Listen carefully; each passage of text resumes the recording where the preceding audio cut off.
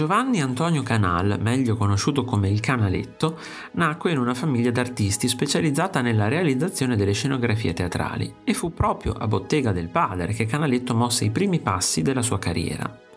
Di ritorno da un viaggio a Roma, il pittore prese la decisione di staccarsi dall'impresa di famiglia per intraprendere la propria strada, e quest'opera, considerata una delle più belle di Canaletto, risale proprio a quel periodo.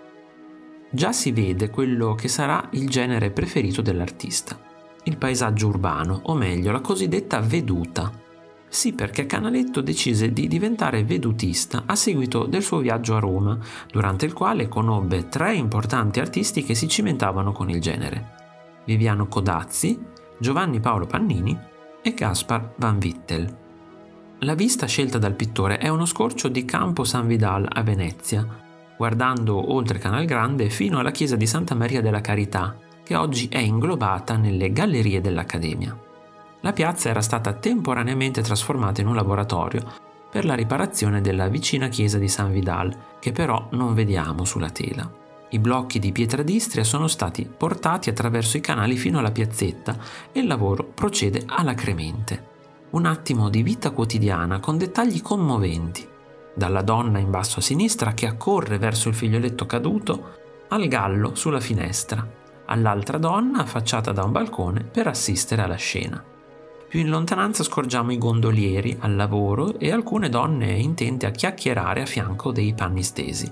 Molto di quello che vediamo c'è ancora oggi a Venezia, dal pozzo ricavato da un capitello, alle case sulla destra, alla chiesa. Solo il campanile, sull'altro lato del Canal Grande, crollò nel 1744 dopo la realizzazione del dipinto e non fu più ricostruito.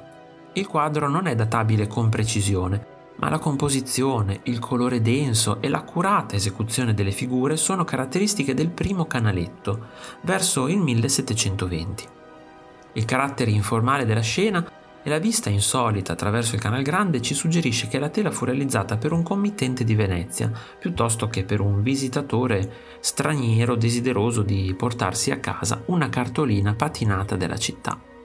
Uno di quei committenti che non pagavano grosse somme, ma che amavano quadri in cui Canaletto poteva esprimere tutto il suo amore per Venezia, una città capace di nascondere dietro belle facciate, decadenza e mistero.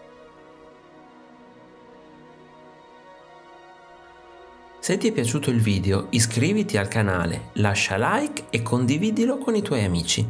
Ti invito anche a visitare il mio negozio. Un saluto e al prossimo video di Artesplorando.